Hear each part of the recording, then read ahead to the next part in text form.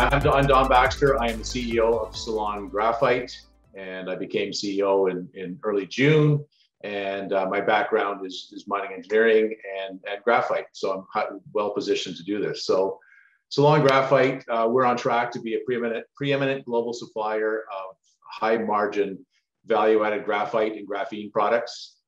Ceylon will achieve this mission by becoming a fully integrated mine-to-battery processor of battery-quality graphite to be sold to electric vehicles, OEMs across the globe. What sets us apart from our peers is the high grade of our vein graphite resources that can be scalable and profitably mined while practicing environmental excellence.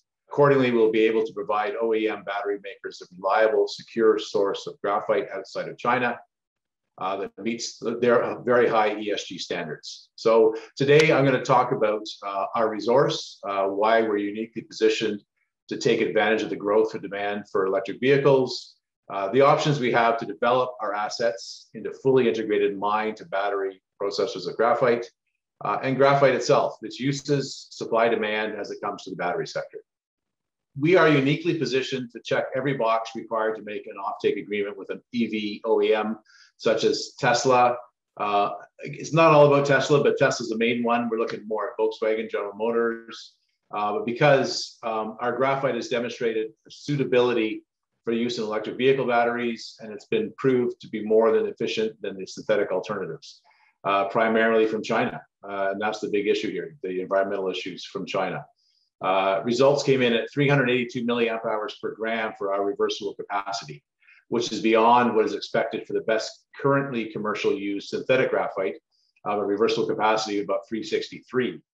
Our biggest thing now, proving our graphite is as good as it is, it's our ability to supply sufficient quantities with security of supply from the mine site or multiple mine sites. And we are also proving to be the most environmentally sustainable with a high grade direct shipping ore from underground mines that do not require a mill or a tailings pond. We mine it from underground and it's ready to go straight to the battery. By first raising about 5 million to bring the first 2 of 10 mines into production, actually it'll be slightly more than that, each of which costs about $2 million to develop at an initial rate of about 5,000 tons per annum. I'm looking at trying to squeeze more out of each mine, but we can sell unprocessed graphite at $1,800 a ton with a 70% gross margin after royalties.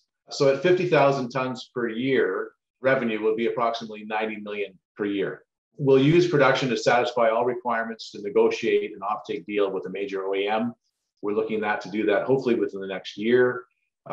We use offtake agreements to finance financing of the processing facility, be around $50–60 million to upgrade unprocessed graphite from the mine to battery quality material, and increase selling price from $1,800 a ton to $10,000 a ton for a processed anode ready graphite. So at 50,000 tons per annum, our revenues could increase to about 500 million per year.